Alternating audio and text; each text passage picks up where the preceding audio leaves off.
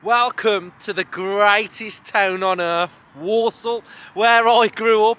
Welcome to the Bescot Stadium. We're here for Aston Villa women v Spurs women, WSL action. Aston Villa are looking to get their first points of the season. It's not been the best of starts for the Villa women's side. Last season we were absolutely fantastic. We were the best of the rest. But this season we sit near the bottom of the table, yet to get a point. So hopefully against Spurs we can get the points today. You can see behind me that the Spurs bus has just arrived as well. So it's a very wet day. The whole week has been pretty wet here in England. But, you know, today, hopefully, we can get the win today. Up the Villa.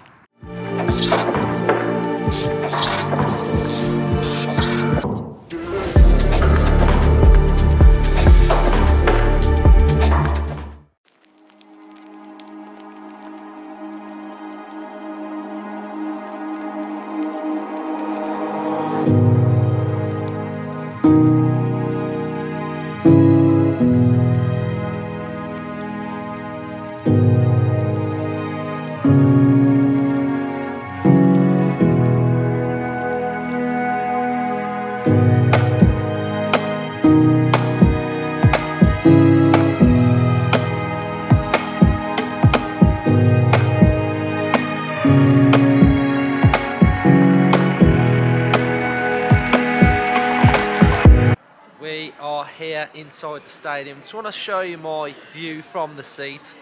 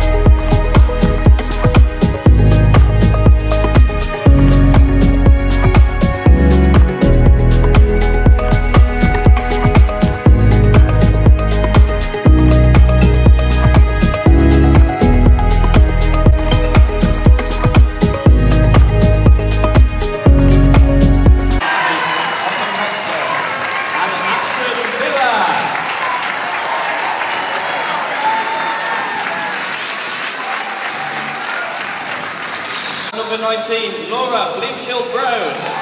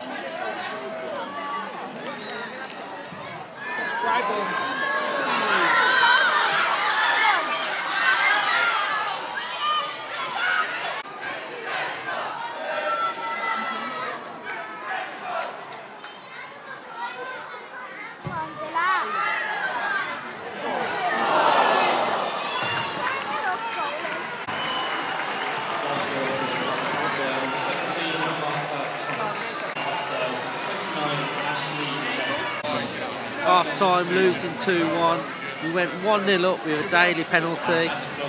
Really well worked with Leon on the right, and Blinkhill-Brown won the penalty. We looked pretty decent going forward. Both wings offering a threat. Blinkhill-Brown in central midfield is absolutely bossing it. But on transition, when attacking to defence, just playing through us too easy through central midfield. It's been happening all first half.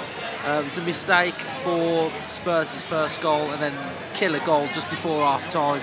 Just need to get in at 1-1 and reset, but 2-1 down.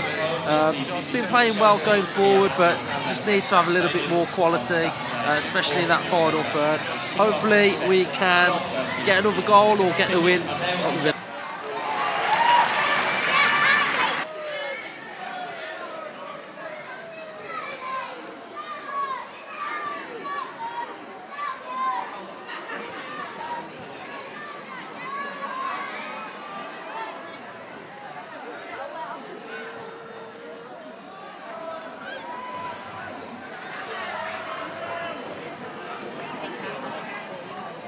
Netball. I was always like, because I'm a bit small, I get like a bit like when I'll be able to do it. Especially when I go to, because it is just like you do a bit of training and you do a game. Like it is.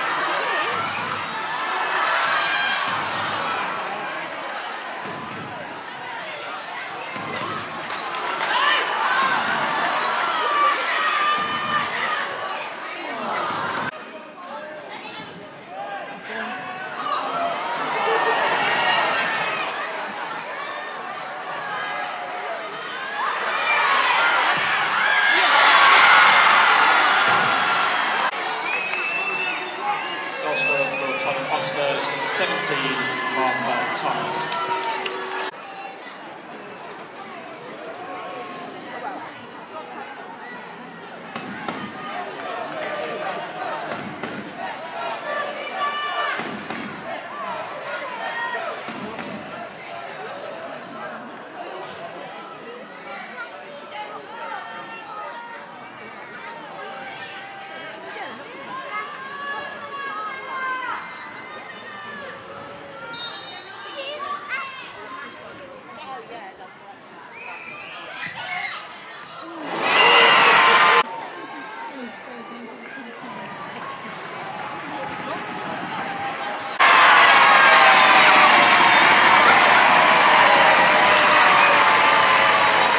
We are back after Aston Villa 2, Spurs 4. It was absolutely freezing at the best, Scott. It was so cold.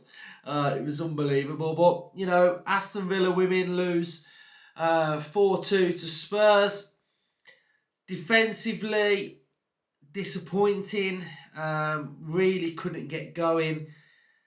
First 20, 25 minutes, I thought we played really, really well. I thought Laura Blinkide-Brown was sensational for the first 20 minutes. Leon was great on that right-hand side. I thought Salmon was good on the left as well. In that opening period, we looked bright, we looked energetic. We looked like we were controlling the game. Spurs then started to grow into it. We went ahead with the penalty, which was a stonewall penalty. And then just before half-time, we conceded. And then, you know, we went into the break 2-1. And it was a frustrating goal to concede. The first one, I think that was the mistake. Not great defending. And then to go down to 2-1 at just before half-time, you know, you really don't want to do it. I felt like the ref should have just blew the whistle a little bit earlier, but there we go. And then Spurs just started to grow into the game. Second half, Spurs absolutely bossed that game. I thought Grace Clinton was absolutely sensational in the middle of the park for them. You can see why she has got her England call-up. But defending-wise for Villa, it was very, very poor. Before the game, we started a warm-up with sort of like 4 of our back players, like Turner, Corsie, Patton and Parker.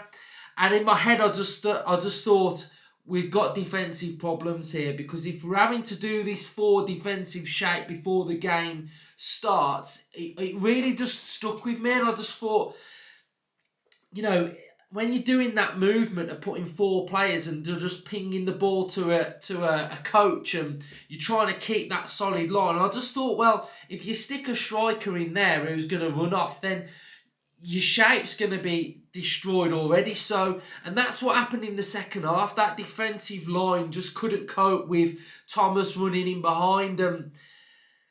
Yeah, defending has got to be a lot better. It felt like Villa's left-hand side was was quite weak today with Nobbs as well, and Turner and Corsi on that left-hand side defensively. I thought the right-hand side was better with Staniforth, Parker and Leon. But yeah, that left-hand side for me was quite poor, and just defensively we've got to improve. And I felt like Spurs were very, very good when Villa were attacking.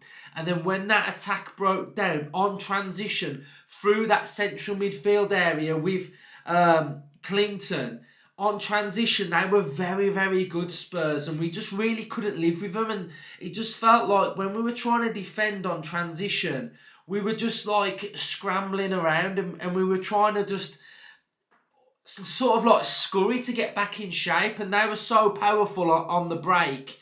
And I thought Martha Thomas took a hat-trick, you know, really, really well. She was a threat all game, you know, running in behind, and, you know, fair play to her for getting that hat-trick as well. But I was really impressed with Spurs. I thought they played really, really well. They were the better side.